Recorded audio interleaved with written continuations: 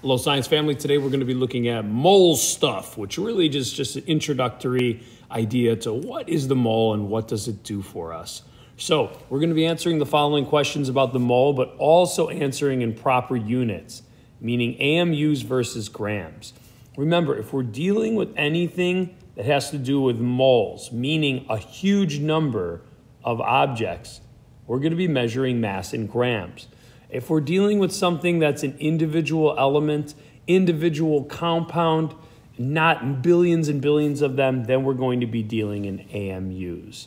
So let's work through that to get an idea.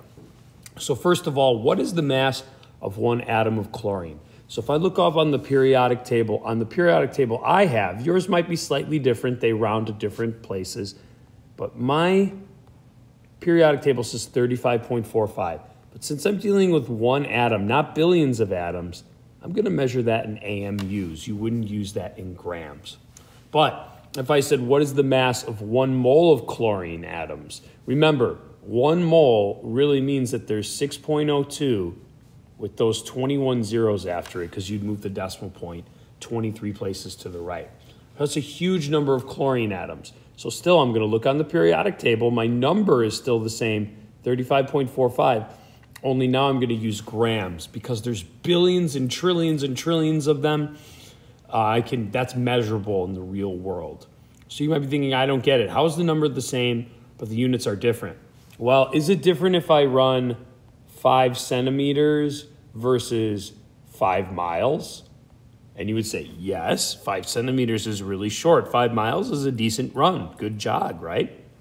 Well, just because they have the same numbers doesn't mean they're the same value, because the unit changes that.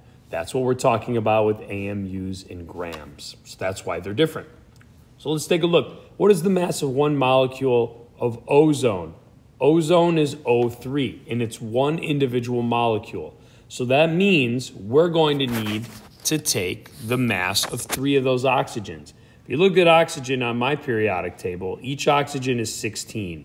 So 16 plus 16 plus 16 ends up getting me a total of 48 off the periodic table. But since it's one individual molecule, we're going to measure in AMUs.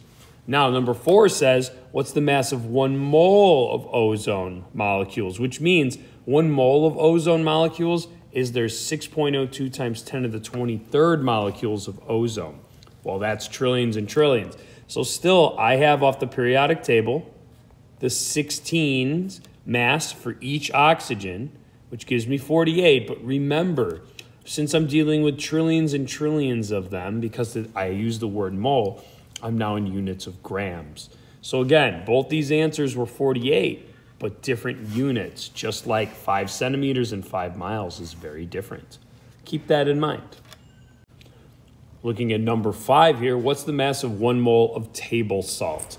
Well, if I look at table salt, I've got 1 sodium and 1 chlorine. So off my periodic table, sodium is about 22.99 for a mass, and chlorine, we already wrote down earlier, is about 35.45. So when I add those up, I get about 58.44. But here is the question. What units? Well, it says 1 mole of table salt, which means there's 6.02 times 10 to the 23rd of these formula units. So since there's trillions of them, that's going to be measured in grams. Also notice that this was called a formula unit, not a molecule, because it's an ionic compound. That'll be important to remember because our terms are slightly different. Anyways, if we look at number 6, we want 1 formula unit of sodium chloride.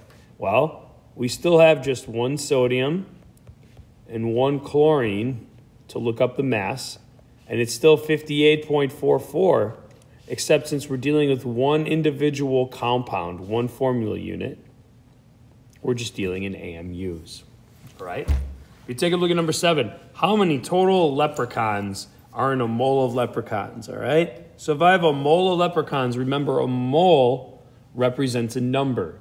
If I have a mole of leprechauns, I have 6.02 times 10 to the 23rd leprechauns. How many raindrops are in a mole of raindrops? Well, if I have a mole of raindrops, I have 6.02 times 10 to the 23rd raindrops. That word represents that number. It's Avogadro's number. What about if I have a dozen cats? How many cats do I have? Don't be silly, guys. It's 12, right? It's not the same number. Don't be robots. Use your brain, right? There's 12. So remember, a dozen is a word that represents a number. That's super easy to us, so we need to get used to a mole being that comfortable as well. If I have a mole of dust, that means I have 6.02 times 10 to the 23rd particles of dust. The word mole represents and means 6.02 times 10 to the 23rd. All right, so if I look at the back page here, balance the following equation, then answer the question. Oh, good. This is a combustion reaction. I like these. Remember, with combustions, I like to do carbon, hydrogen, and then oxygen when I balance. So 4 carbon there, I'm going to drop a 4 there. 8 hydrogen there, 4 times 2 will give me 8. Now, 4 times 2 oxygen gives me 8 oxygen. 4 times 1 oxygen gives me 4. 8 plus 4 gives me a total of 12. So I'm going to need 6 times 2 here to give me that balanced equation. All right, I'm going to clean this up, and now I've got my nice balanced equation of 1644. So the question is, how many moles of water molecules are created in this balanced equation? How many moles of water? Well, here's the water molecules. There's a coefficient of 4, so there are going to be 4 moles of water molecules. Awesome. How many moles of oxygen molecules are combusted? All right, here's my oxygen molecules. So that means 6 moles of oxygen molecules are going to be combusted. Remember, the big numbers, the coefficients, represent moles now. Well, they always have, but now we know that. Let's take a look at number 12. Let's balance this out. 2 chlorine here, so I'm going to put a 2 there. Now I've got my chlorines, but that's 2 potassiums. I'm going to need 2 potassiums there. It's going to give me that, but that's going to give me 2 bromine. I think I'm balanced. 1, 2, 2, 1. Now that I have that, the question is, how many moles of potassium bromide formula units are needed in this reaction? All right. Well, if I look, I'm going to need 2 moles of potassium bromide to react with every, it looks like 1 mole of chlorine. How many moles of bromide molecules are there? All right, well, there's bromine by itself, right? Bromide. And it looks like I'm going to need 1 mole of that because there's a coefficient of 1. So you see how the balanced equation can help us figure out how many moles? Straightforward. Let's look at number 13, and let's not make it harder than it needs to be, all right? The word mole represents a number, and remember that big number allows us to convert our periodic table into grams. Okay, let's balance this out. Whew, what do we got here? Let's see. I've got 1 phosphate, 1 phosphate. Okay, 3 potassium, 1 potassium. So I'm going to put a 3 there. If I put a 3 there, that's going to give me 3 oxygen and 3 hydrogen. But I already have 3 hydrogen over here. So it looks like I have 6 hydrogens on the reactant side. So let me see if I drop a 3 here. 3 times 2 will give me 6 hydrogens, but 3 times 1 oxygen gives me 3 oxygen. But I already have 3 oxygen over here. Wow, that was a good one. A little tricky at first, but I think I'm balanced with 3, 1, 1, 3. So let's take a look, and it says, if 10 moles of potassium hydroxide are used, then how many moles of water molecules would be produced? Wow, okay. So I've got 10 moles of potassium hydroxide. First of all, let's figure out what we're looking at here. Potassium hydroxide is KOH. Water is H2O. So if you look at, according to the balanced equation, for every 3 moles of KOH used, 3 moles of hydrogen, oh, I'm sorry, I was going to call it the compound name, water. 3 moles of water are produced. So that's a 3-to-3 ratio. Isn't that even, 1-to-1?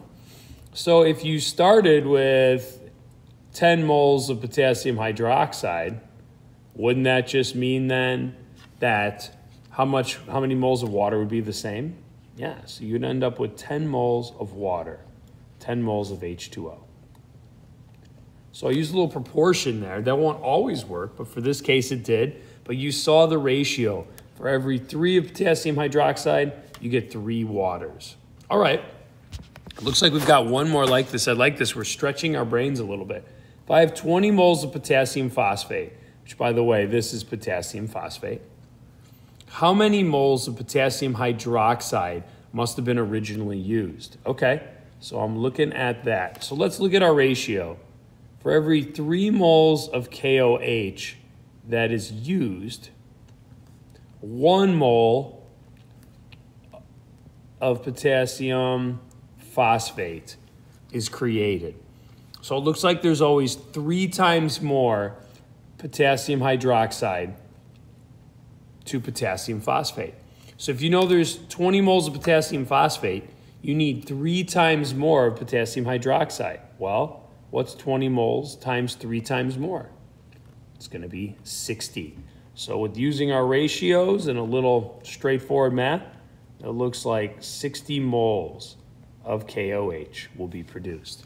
Now, what you're doing here on question number 13 is some awesome math that we're going to use that's going to help us throughout the next couple of weeks in chemistry. It's using these whole number ratios in the balanced equation to help us predict how much was used and how much is going to be produced. So there's just a little precursor, just a little taste test of what's to come. But nice job sticking with it, and we will continue to move onward and upward. Nice job, science fam. Best of luck.